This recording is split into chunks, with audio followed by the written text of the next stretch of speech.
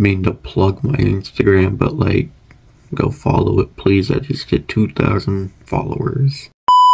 Yo, what's up guys, it is Offensive Seahawks fan back with another video, and today I'm giving you my top 10 current NFL wide receivers. Honorable mention, Deebo Samuel, DK Metcalf, Calvin Ridley, and probably a bunch of others that I should name but are not going to be on this list. And this is opinion based, so I don't care if you disagree. Number 10, we got CeeDee Lamb from the Dallas Cowboys.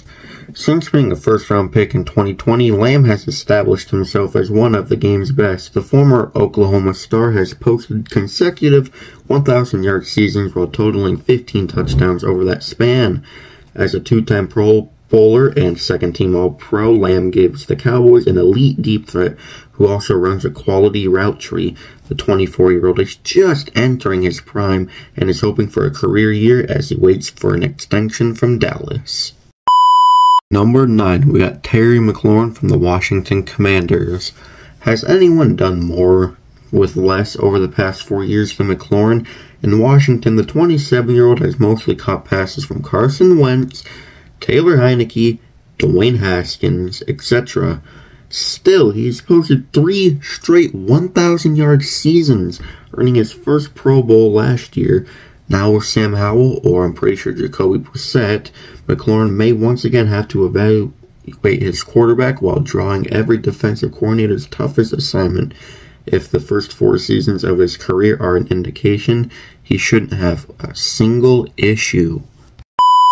Number 8, Cooper Kupp from the Los Angeles Rams. After leading the NFL in receptions, receiving yards, and receiving touchdowns in the Rams championship season of 2021, Kupp was expected to do big things in 2022. Unfortunately, injuries limited him to only 9 games. Once again healthy, the Rams need Kupp to be at his all-pro best if Los Angeles is going to even contend for anything this year. While he's only had one single season 1,000-yard receiving season, few receivers are better route runners or a tougher cover than Cooper Kupp. Number 7, Jalen Waddle of the Miami Dolphins. Waddle is the only receiver on this list who benefits from being the second target on his team, which means almost never drawing double coverage. The Dolphins star dominated last year with Tyreek Hill opposite from him, catching 75 passes for 1,356 yards with 8 touchdowns. Entering his 3rd season, Waddle's numbers could continue to increase if quarterback Tua Tagovailoa can avoid the injury bug or concussion. Same thing. The former first-round pick from Alabama led the league last season with 18.1 yards per reception. Number 6, A.J. Brown from the Philadelphia Eagles.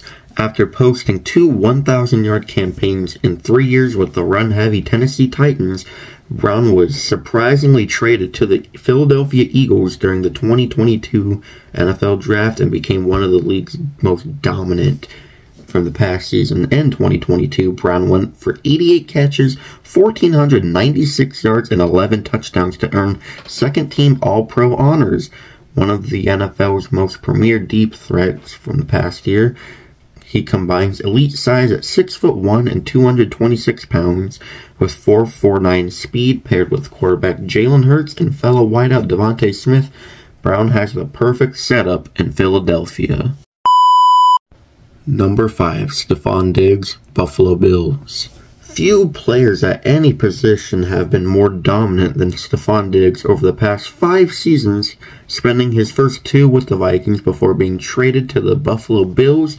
Diggs has totaled 5 straight 1,000-yard seasons while making 3 Pro Bowl trips and earning All-Pro honors twice.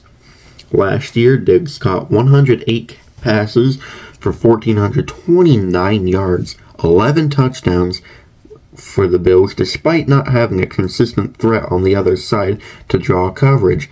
He's the total package for a wideout, one that's able to stretch the field while also serving as a dominant third down talent. Number 4, Jamar Chase, Cincinnati Bengals. there's a legitimate chance that Chase eventually goes down as one of the best, if not the best receiver to ever play in Cincinnati. Through 2 seasons, he's been quarterback Joe Burrow's favorite target, totaling 2,501 receiving yards and 22 touchdowns. Already a 2-time Pro Bowler, Chase is among the league's best at high-pointing the ball while also showcasing elusiveness in the open field. At 6'1", 200 pounds, Chase has good size but plays bigger, giving Burrow a deep target even in tight or double coverage. Number 3, Davante Adams, Las Vegas Raiders. It's hard to find a more consistently dominant receiver than Adams. After leaving Green Bay in a trade last offseason, many expected his numbers to dip going down from Aaron Rodgers to Derek Carr. Instead, Adams authorized another All-Pro season totaling 100 catches, 1,516 yards, and a league-high 14 receiving touchdowns. Even without elite quarterback play, Adams ranked 3rd with 24 receptions of 20-plus yards and 10th in yards per catch with 15.2. This season, Adams will have another new signal caller to work with. Will it be Jimmy Garoppolo, Brian Hoyer, Aiden O'Connell? Whoever it's going to be, his numbers are still going to be the same because he is Davante Adams. Number 2, Tyreek Hill, Miami Dolphins. Hill absolutely has a case to be number 1 on this list. After being dealt from the Chiefs to the Dolphins last offseason, the former 5th-round pick posted his 7th consecutive Pro Bowl season while earning first-team All-Pro honors for the 4th time.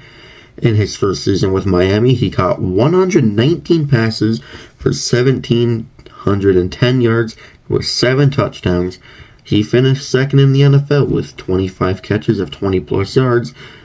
Many try to guard him. There's nobody more terrifying for defenders than Hill with the ball in his hands. It's literally impossible to cover him.